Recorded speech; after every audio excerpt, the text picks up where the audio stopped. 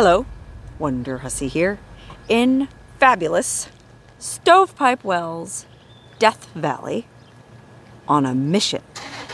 Okay, we got a 3-car caravan, and we're headed out to the western edge of Death Valley, to the western slope of the Panamint Mountains, to look for a missing person.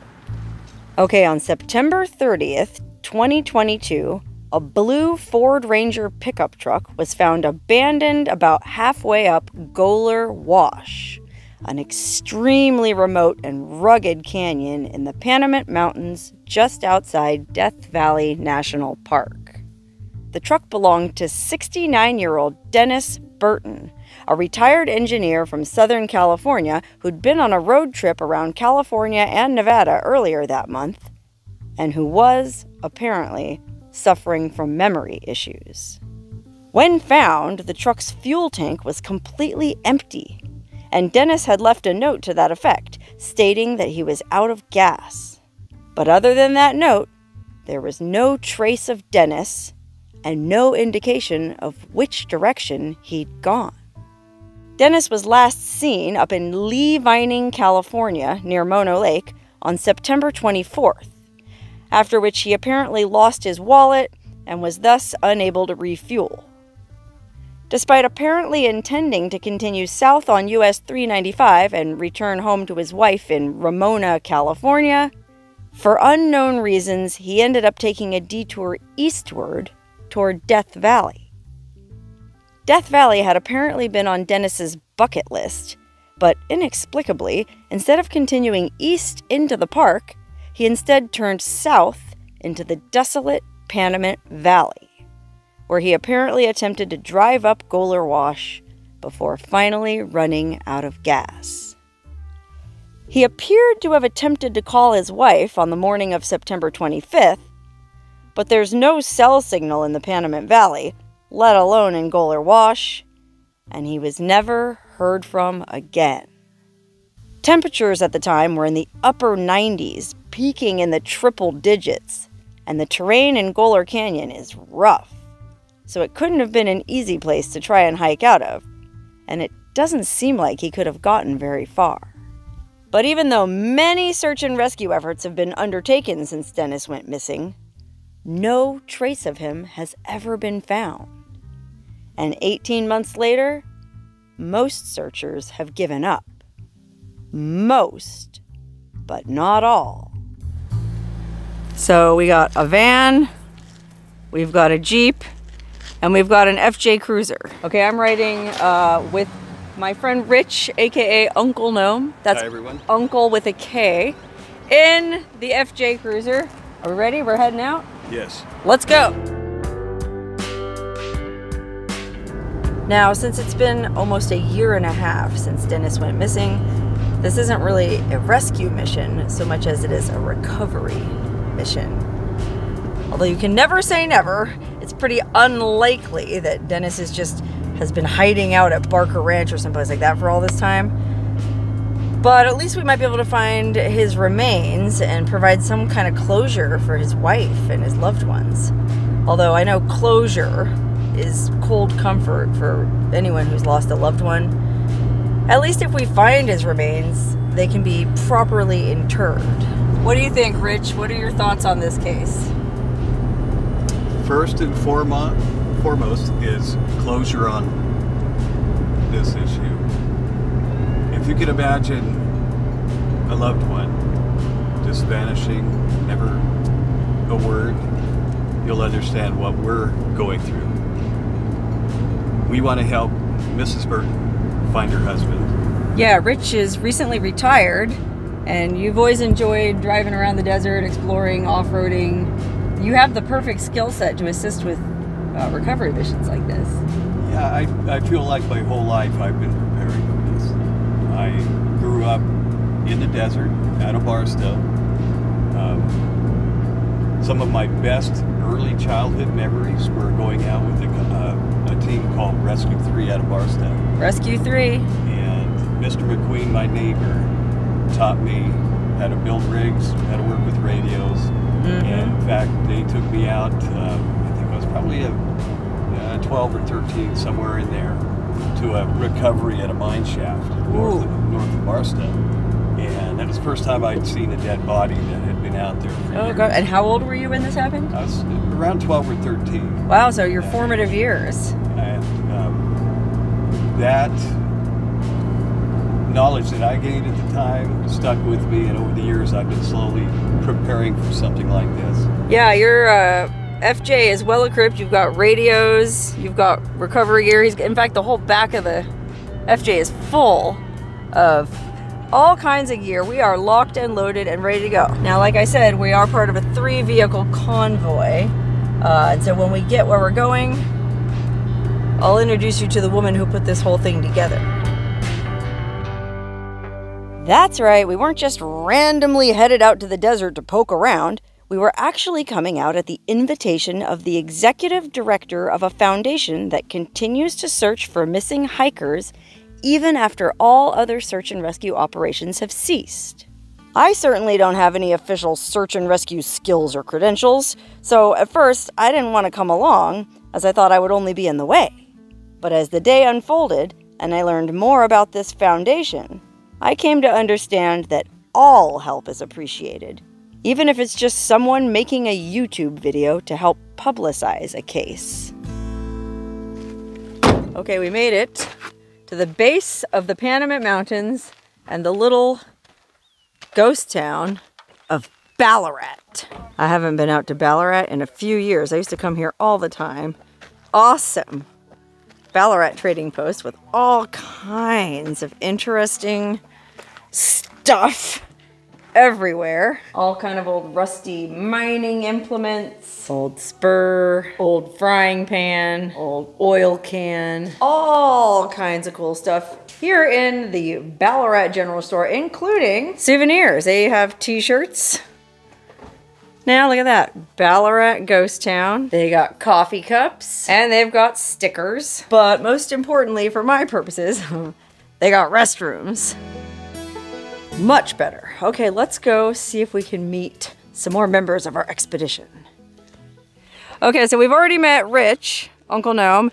We also have Linda. Linda, you're driving your Jeep. Yes. Okay, and then we have the brains of the operation here. This is Kathy. Kathy, you're the reason we're out here in the first place. Now, you have a foundation? That you do. You look for missing hikers? We do. What's the name of the foundation? So the foundation's name is the Fowler O'Sullivan Foundation. Fowler O'Sullivan Foundation? Yes. And that's named after 2 of the missing hikers you're looking for? Chris Fowler, who went missing on the Pacific Crest Trail in Washington State, and David O'Sullivan, who went missing in San Jacinto Mountain near Idlewild on the Pacific Crest Trail as well. fofound.org. Yeah, if you go check her website, it's really interesting, actually really frankly sad, all these missing hikers that you've helped. But you do, like I was talking about this earlier, like the concept of closure is cold comfort because, you know, you're not bringing the person back. But I feel like I would want to at least know what happened to my loved one, you know, and you do bring some comfort to people. Absolutely, because, you know, there's nothing we can do to bring them back, but we can find them and, you know, get them to their family so they have answers. Right. And then they can have, you know, as, you know, it's our nature to have a ceremony when someone dies. Right. And they can't even do that. So, you know, it's called ambiguous loss.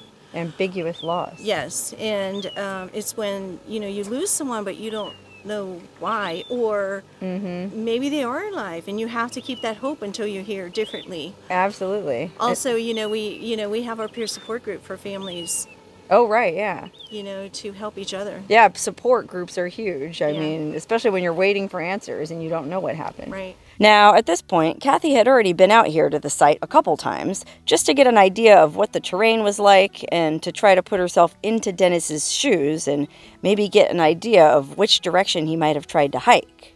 This expedition would involve more of that, but the main reason for our trip today would be to identify and establish a base camp for the main search, which will begin this coming weekend, March 2nd and 3rd. Kathy's hoping for as many volunteers as possible to come out, camp with the group, and take part in organized, gridded searches of the canyon and valley below, looking for any trace of Dennis Burton.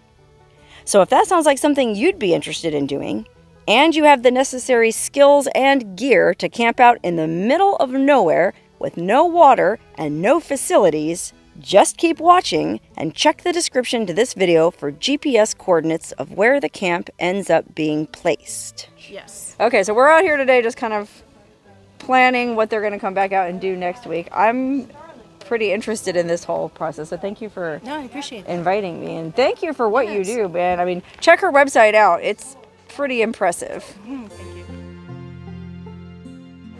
Okay, back in the FJ, and we're headed out to Goler Wash. Are you ready? You're familiar with Goler Wash. Absolutely. You've driven all these canyons, right? Yep, I am old.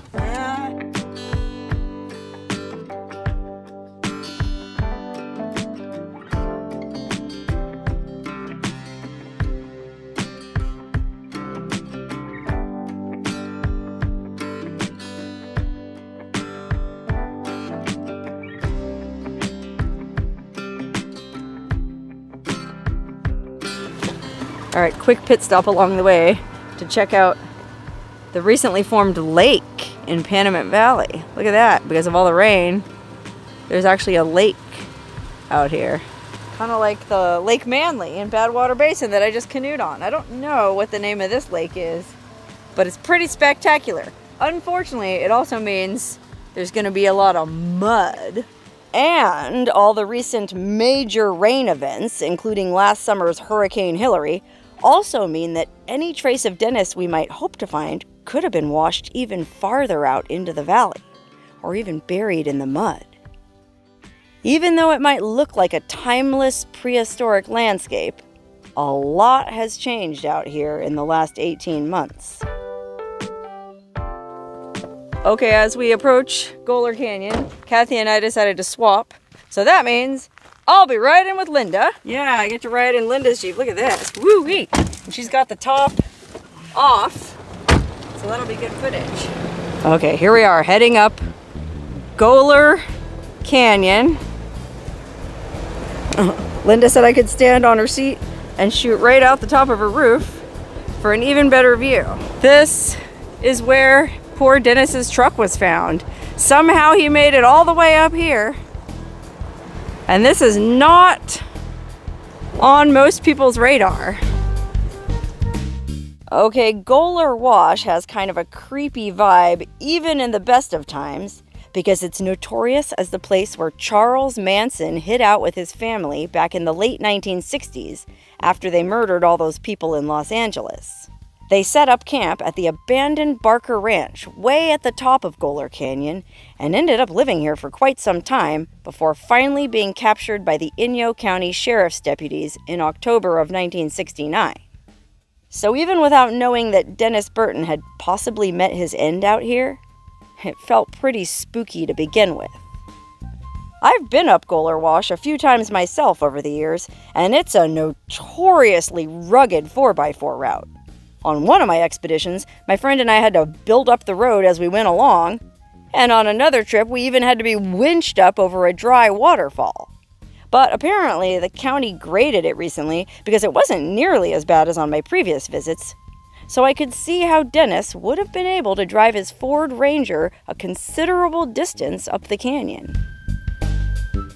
Okay, Linda just informed me that we're coming right up to the place where his truck was found. He made it this far up Goler Canyon in his brand new truck. So we're thinking it was about here. Never having been to Death Valley before. All right, let's get out and take a look around and see if we can maybe put ourselves in this poor guy's footsteps. I think this little sign here is clearly visible in the background of the picture they took of his truck when they found it. So he must have been like right here on the road, not far from where we're parked. And so now the question is, which way did he go? I mean, you would think your truck runs out of gas in the middle of nowhere. Well, you'd just go right back downhill the way you came to the closest civilization. But he had dementia, he wasn't thinking clearly. He was probably dehydrated, which would have added to his confusion. And, you know, once the sun came up, he would have also been suffering heat exhaustion on top of all that. So he wasn't thinking clearly, and so maybe he did hike up canyon, in which case there's probably hundreds of possibilities. All these little side canyons he might have gone up. He might have climbed up the side of the mountain to try and get a cell signal, because I guess he was, or he had been, checking in with his wife regularly the day prior to his disappearance, I think. And then she just didn't hear from him anymore. His cell phone quit pinging, although there's really nothing for a cell phone to ping out here anyway. I mean, needless to say, there is no cell signal in Goler Wash. And each of us kind of has our theories. Kathy seems to be of the mind that he continued on up the canyon because she said his house key had been disconnected from the rest of his keychain. And so it was almost like, in his confused mental state, he felt like, oh, okay, his car stopped. Oh, I'm home. I pulled in. I just got to keep walking until I get to my house. And so he took his house key and just kept walking until he got to his house. Now, Rich was of the mind that he probably walked down canyon back towards the last signs of civilization that he would have seen, which was Ballarat. And then just past Ballarat, there is a mining operation that he may have seen some trucks coming and going from on his way up. So he would have known that there were people back down that way if he was thinking clearly. But we just don't know how clearly he was thinking. It is true, though, that if you look up the canyon here, it doesn't look that steep, and it looks like if you didn't know anything about what was that way, you might think that was the way out of here. The best to go, yeah. The top of this hill. Little did he know, there ain't nothing up there. I mean, you go to Barker Ranch and you go over Mangle Pass, and then you're in Butte Valley, which is super desolate. Yeah. And you're many, many, many, many more miles from anything that way than he would have been if he would have just gone downhill. Right, right. But we don't know. We don't know. It's unfortunate that this note that he left on his truck just said out of gas. You know, usually if you break down or become stranded in the backcountry, they advise you to stay with your vehicle. But if for whatever reason you can't stay with your vehicle, which in his case, he didn't have any food, he didn't have any water. You know, they found one empty water bottle in his truck. Staying with his vehicle, I guess, wouldn't have made sense. So then I think they do advise that you leave a note saying the date, where you're headed, you know, what's going on. Well, he had the presence of mind to leave a note, but all it said was out of gas. So we don't know when, what time of day, what day, where he was going. And even though there have been many, many searches for this guy over the past 18 months, like I said, I mean, it's almost overwhelming how many possibilities there are out here. Which is why it's so cool that Kathy was able to round up this many volunteers and they're willing to come out here and set up a base camp. I guess everybody, or most of the group, plus others back where I live, are planning to come out here next weekend and camp out for like a week or more and do a very methodical grid search, which is certainly a better method than everybody just running around like chickens with their heads cut off, spouting different theories. But Kathy was lucky. She met so many folks that had the appropriate gear and the flexibility of schedule and the willingness to come out and do this. I mean, Kathy emailed me a couple weeks ago asking me if I knew anything about Goler Wash. She was looking for somebody to take her up to Goler Wash and look around. Well, I had stuff going on. We were doing our flea market fundraiser or whatever. But I told her, you know, come to town. I'm sure there's somebody here who could help you. And well, she did. She came to Tacopa and she found all these people that were willing to come out and help her. And if there's any kind of silver lining in this situation, it's how willing people are to help. I mean, there's another guy with us that doesn't want to be on camera, the guy in the van. And he doesn't even really know anybody here. He's not even from Tacopa. He just happened to be camping at one of the campgrounds. But he said something about this really spoke to him or stirred him because he really wants to help this guy's wife and family, again, find closure. I hate to even say that because my understanding from reading and listening to stuff about victims of crime is closure doesn't really mean anything. But I think it's better than not knowing. Hey, we're gonna go up to this mine. Okay, now we're gonna try to drive up this side canyon to where there's an old abandoned mine and some cabins or old buildings. You know, maybe we can find something up there. That's the frustrating part about this search. Even though they found Dennis's truck in a canyon, there's all kind of side canyons and burrow trails he might have taken, not to mention abandoned mines he might have gone into. The Panamint Mountains are full of old camps, and Goler Wash certainly has its share. Barker Ranch isn't the only abandoned cabin in the canyon. So a thorough search would require exploring every possible route Dennis might have hiked, however unlikely it might be. Wow! I have never been up here, and this is amazing. You can see clear down all the way into the Panamint Valley, the whole way we just came. Wow, let's go check out this view. Look at that, man. You can see all the way to the Panamint Valley. So we basically just snaked our way up Goler Canyon and then took this little side spur up to the, I think that was the Keystone mine that we just drove through. Anyway, we're gonna have an amazing view from the top of this road above the Keystone mine. Let's see. Wow. Look at that. Can't see quite to the bottom where Rich's bright yellow FJ Cruiser is, but it just, again, gives you an idea of what kind of terrain this is to be looking for the remains of a single guy. Talk about trying to find a needle in a haystack. But that's exactly what Kathy and the Fowler O'Sullivan Foundation try to do. Even after all the other search and rescue agencies give up, Kathy keeps on looking. Okay, we've driven pretty much to the top of Goler Canyon, dang near all the way to Mangle Pass. And obviously, we're not going to stumble on this guy's remains just driving up the main road. But this is more of a way for everybody to get the lay of the land, so that when they come back here to do the real search, they'll kind of have a better idea of what they're in for. Okay, I don't know how much farther we want to go, because if we go over this pass, we'll be in Butte Valley. And I don't think this guy could have or would have hiked that far. All right, let's see. Oh, wow, yeah, there's the view. Miles and miles and miles of desolation. It could be anywhere. Even though we didn't find any concrete clues or evidence on our recon mission, aside from some burrow bones Pat spotted in the bushes, just being out there was a sobering reminder of how vast and desolate this country is. Even if Dennis had just walked back down the canyon from where his truck ran out of gas, there's still the mind-boggling expanse of the Panamint Valley at the mouth of Goler Wash. And everyone agreed the valley floor would be the best place to set up camp for next weekend's organized grid search.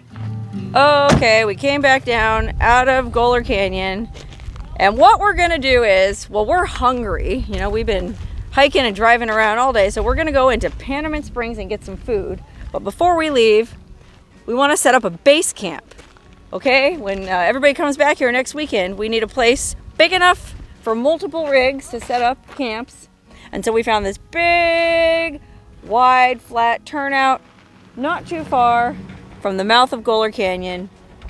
And this is where the camp will be. So our friend in the white van is actually gonna stay put here. He's gonna hold down the fort. He's already loaded up with supplies. He's got plenty of food, water, everything he needs. So he's just gonna stay out here. And he doesn't wanna drive all the way to Panamint Springs just to have a cheeseburger. So we're saying our goodbyes, and we're gonna go get a bite.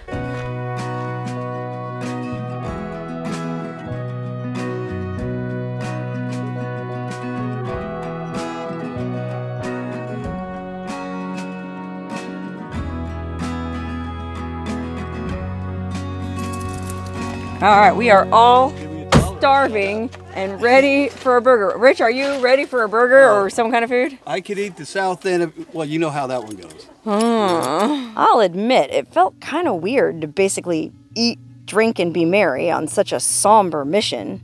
But I guess it's important to remember that the searchers have to live their lives too. Especially with everyone gearing up to spend an extended period out in the field, away from any kind of civilization other than the Ballarat General Store.